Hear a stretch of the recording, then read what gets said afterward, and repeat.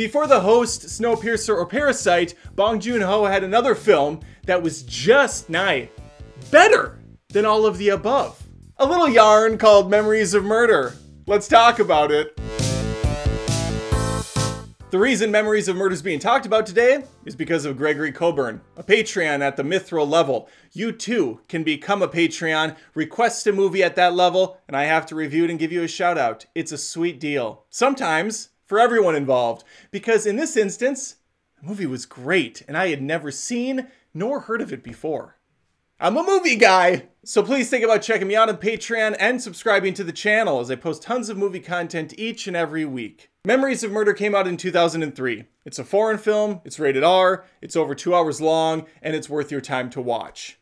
I don't think it's available on any streaming services you probably pay for right now. I had to rent it off Amazon Prime. Yeah, that cut into my numbers that I got on Patreon, but it was worth it, okay? It was worth the investment, the couple bucks for renting it.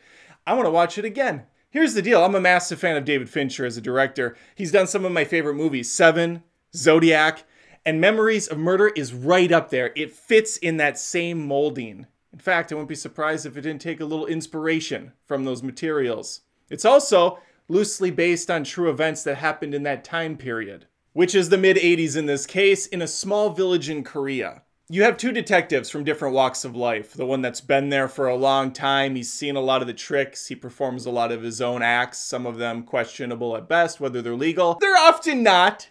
But then you have the young rookie who's hungry, coming over here from a different location, ready to solve these murders that are taking place. Young women being raped and left for dead, often in ditches, discarded like nothing more than dead animals.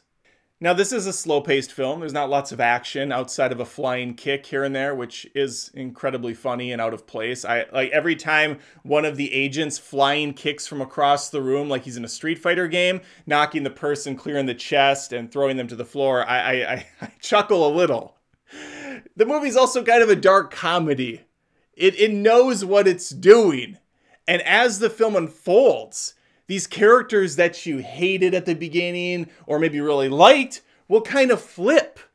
They'll start to break down. They'll start to get chipped away at and go against their better instincts.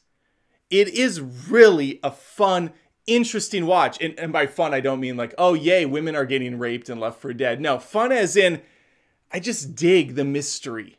I dig the haunting vibes. The atmosphere is fantastic. The cinematography is on point. It's very rainy, again like Se7en.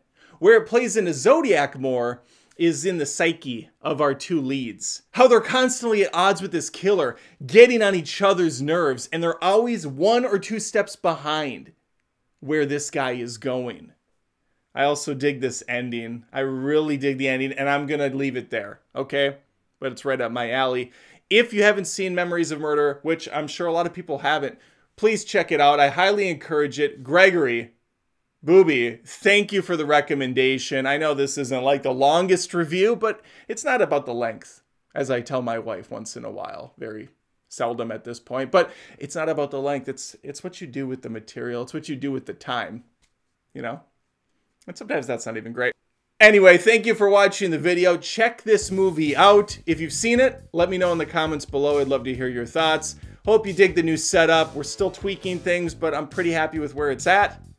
And hopefully we can see more of it going forward, right? Take care.